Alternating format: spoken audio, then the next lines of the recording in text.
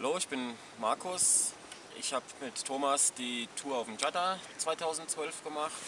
Es war eine sehr, sehr eindrucksvolle Tour, mal was komplett anderes in einer schönen kleinen Gruppe. Die Tour auf dem Chadar war extrem außergewöhnlich, sowas, was man noch nie zuvor gemacht hat. Die Eindrücke in Linkscheid waren auch sehr, sehr toll.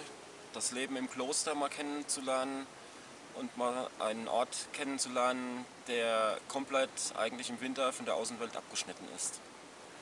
Ja, und ich bin die Silke. Mir hat es auch wahnsinnig gut gefallen. Am beeindruckendsten fand ich die Zeit in Linkscheid, insbesondere die Natur und die Winterlandschaft dort, die Bergwelt. Das war einfach einzigartig für mich und ich bin mir sicher, dass ich dort nochmal hin zurückkomme, wahrscheinlich im Sommer. Ja, aber auch die ganze Tour, die Gruppe war super klasse, die Gemeinschaft war toll.